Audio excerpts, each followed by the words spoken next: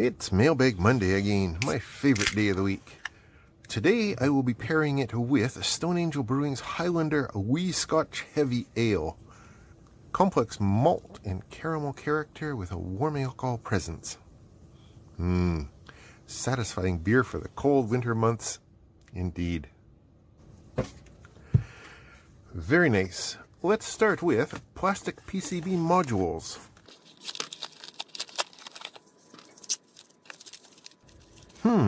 It's 4 little switches on a breakout board. Ground and then the 4 switches there. I think that is for an Arduino.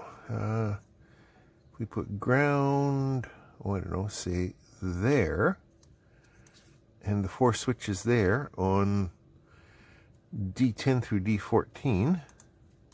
Yeah, that's kind of cool. I'm guessing that I bought it as a complement to these little LED modules.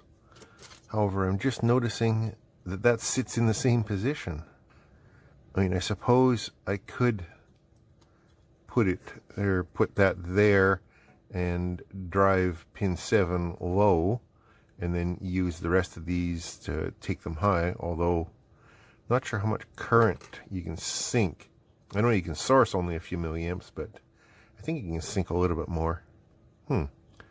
Or I suppose I could do it this way.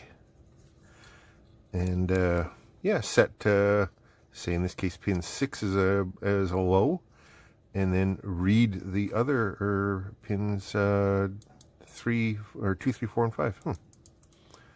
Couple of options. Or of course, if I don't need the LEDs, I can just plug that in there like I originally thought. Arduino keypad, 4-button key module, switch keyboard for Uno, Mega 2560, breadboard. Yeah, I got this one from Canton Electronic for $1.31 Canadian or 99 American pennies. There's much to say here. Can be inserted directly into an Uno or Mega or in a breadboard or other MCUs. Yeah, 4-button common cathode key module. It's just common. There's no anode or cathode to push buttons. You silly peoples. Yeah, that's nice and warming on a cool winter's evening. Next in we have car stricker ×2. Wonder what that is. It is 2 big honkin' resistors. These are 2 25-watt 8-ohm resistors. Specifically bought those for testing amplifiers without speakers involved. So I can push a little bit of power out of the amplifier without deafening myself. And, you know, to like burn it in or something like that. 25/50/100 watt 0.01 up to 5k ohm watt shell power aluminum housed case Wirewound resistor. That's a keyword jumble. Got these from Sungwa, I think. 8 ohms, 25 watts. There's a large selection that you can pick from here. And I paid $1.31 each, so $2.62, and it was free shipping back when I bought these many months ago. Lots and lots of different values available. Not much else to say. They're just big-ass resistors with heat sinks built into them. Next in, we have, what does it say here? Openers, it calls itself. Okay. A little bit floppy to be an opener. I can't imagine what will be opener that I would order. Spudgers? Beer opener? No, it's a blue circle. Stuck between...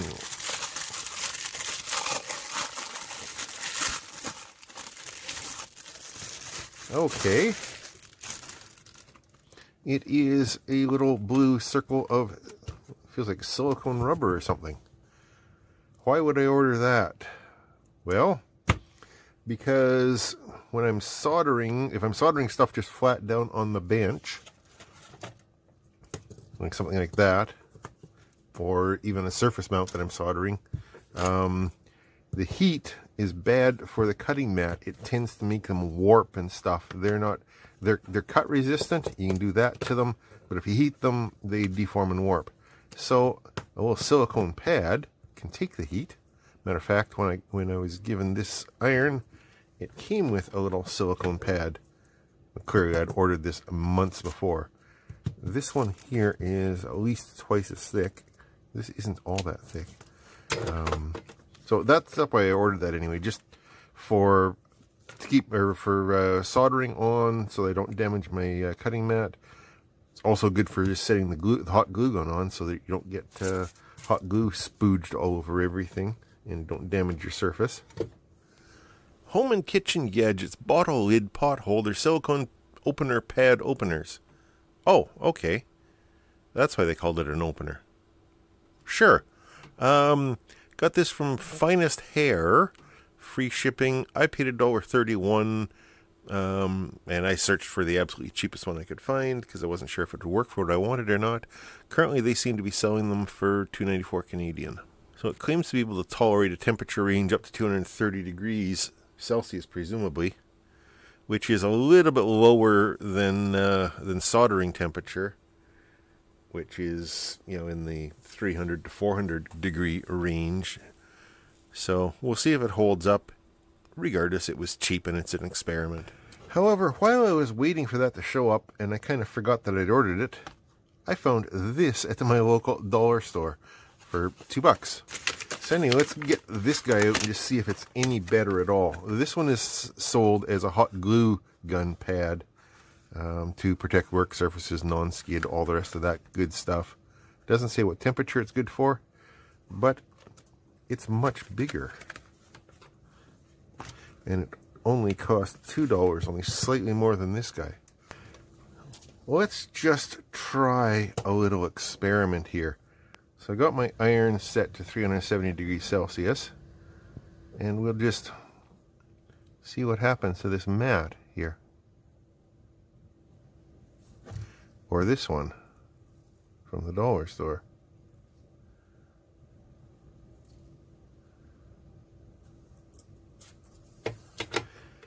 Let's let that cool down a little bit so I don't hurt myself. Oh wow, that's pretty insulating actually. That's cool in and of itself. So let's scrape that out of the way. That did absolutely no damage. It slightly discolored it. Interesting. And this one, scrape the flux off. It was right there. You can't even tell. Excellent. I think that will do the job quite nicely. And for dirt cheap too. Okay, what is next? 2x circuit board. Sounds like something I would order. Get out. I see 2 static bags. Oh, these have ESP8266 or ESP something modules on them.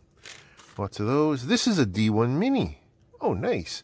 With a CH340 on the back of it. Okay.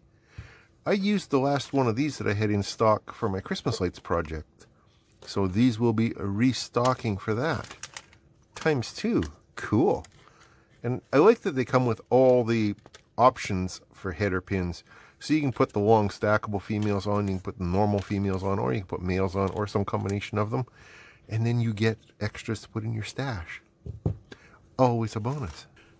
Lua ESP8266 ESP12 WeMos D1 Mini Wi-Fi 4 megabytes Wi-Fi development board module. Got this one from SPO Motor. Yeah, they actually sold them for $1.31 each, and that's why I bought 2 of them. Currently, they say they don't ship to Canada, although clearly at one point they did. Not sure how deep we need to go into this. We all know, I think, what a D1 Mini is. Obviously, these are knockoffs, but whatever. This is all open source hardware, so it doesn't really matter. 11 digital IOs. All pins are interrupt or PWM or I2C, except for digital 0. D0 is special because that has to be held low during boot up in order to put it into programming mode. So it's the one that you want to avoid using most of the time. It has 1 analog input. It has a micro USB connection. And it has an assortment of pins. Just like it shows there, just like we actually got. That's awesome. And the last thing in, it says it's a mark pen.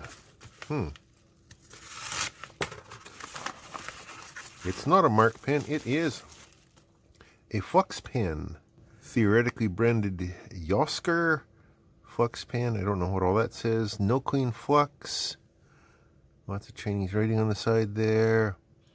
Depress tip to start flux flow. Keep cap on. Keep out of reach of children. Do not take internally.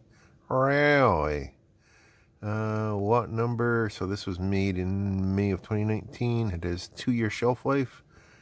And it is from Suzhou, China. I assume that's probably what all this over here says. Okay. So it's... little felt tip is well out of there, so it's not being pressed in while it's in transit. Good.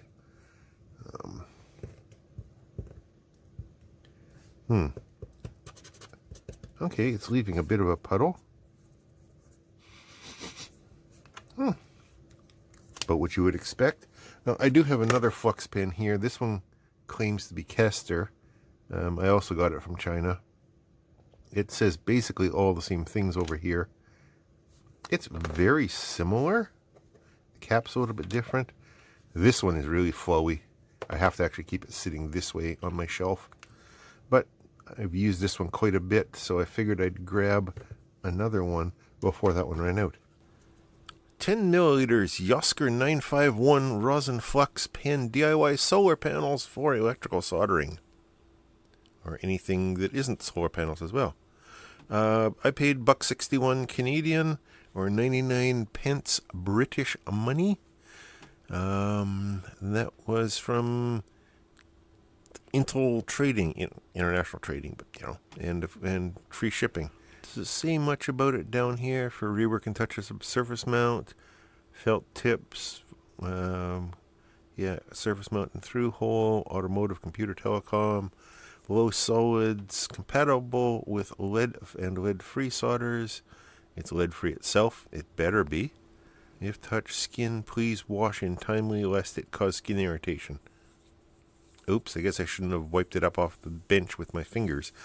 Don't take internally, keep out of reach of children. Yeah, it probably makes horrible mix with my beer. I got curious about why they called it 951 model, and the other one that I've got that claims to be Kester is also 951. So in searching for 951 solder flux, it takes me, among other places, here. So they're probably just using Kester's model numbers. There's no guarantee that it is the same chemistry. Who knows with this stuff from China, but it seems to work, so what the hell. I wonder how much Kester would charge for 53 gallons of flux. Probably should ask Louis Rossman, because I'm sure that's the quantities that he buys it in. And there is the contents of today's Mailbag Monday. Travel times. Their power resistors were 4.5 weeks. The little push buttons were also 4.5 weeks. The pair of D1 minis was exactly 1 month. The Flux pen was 20 days. And this guy was 8 weeks. Which is probably why I forgot about it. And drove down to my Dollarama and bought this one, which took me half an hour to go and get. So something that people have mentioned in the comments of the last couple of mailbags is coronavirus. Don't worry. This stuff took, I think almost all of it took a month to get here. And it's been languishing in my first in, first out buffer since November, most of this stuff. So I'm fine. It's low risk anyway. It's unclear if you can even catch it off surfaces very effectively. And even if you can, like I said, this stuff took a month in transit to get here through variations in temperatures. It was probably X-rayed at the border. I'm fine. I'm not worried, and you shouldn't be worried about me either. Plus, of course, I sanitize with alcohol. Now, thanks for watching. As always, I really do appreciate it. Comments and questions down below as usual. Thanks especially to my Patreon supporters who help me finance all this silliness. Yes, they're enablers, and I love it. Well, I will talk to you guys later.